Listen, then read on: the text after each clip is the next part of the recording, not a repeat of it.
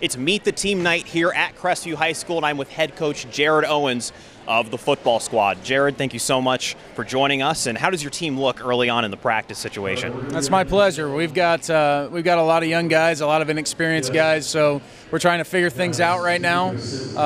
We haven't really nailed down a lot of positions, a lot of starters. We don't really have a depth chart yet, but kids are working hard, so they're doing what we ask and giving their best effort, and we're going to try to build off of that, and we'll evaluate things with our scrimmages and things like that leading up into the season.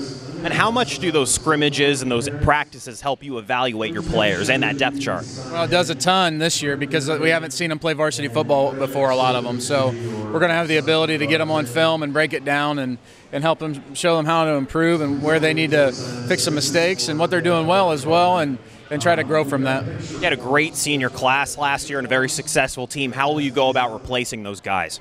Well, some of those guys have been as good as anybody that's put on a Crestview uniform. So to replace them with one person, I don't think that's going to be possible in some situations. So it's going to be a group effort, a team effort.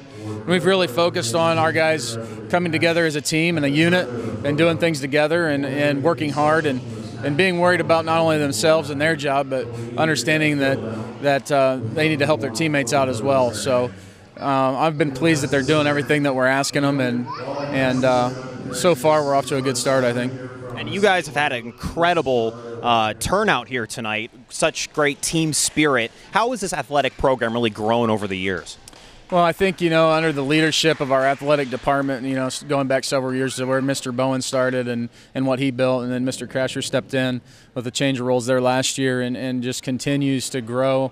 Our coaches are very solid, not only our head coaches in all our programs, but our assistants as well. And the main thing is our community and our coaches and our staff. We support our kids, and we want the best for them, and our kids understand that, and so they're willing to lay it on the line for us. And I think that's built a great foundation for us here. And lastly, what kind of matchups really stick out to you on your schedule this year? Well, that's a good question. Right now we're focused on Parkway. That's our week 1 game, and that's been a huge rivalry for us over the years, and it's one that we're going to put our energy into right now, and then past that, our conference is going to be tough. Our other league games are going to be difficult, so try not to get too far ahead of ourselves and just worry about that for now, and really just worrying about practice tomorrow and see if we can get better tomorrow. Thank you so much, Coach, and stay tuned for more team previews here on WOSN.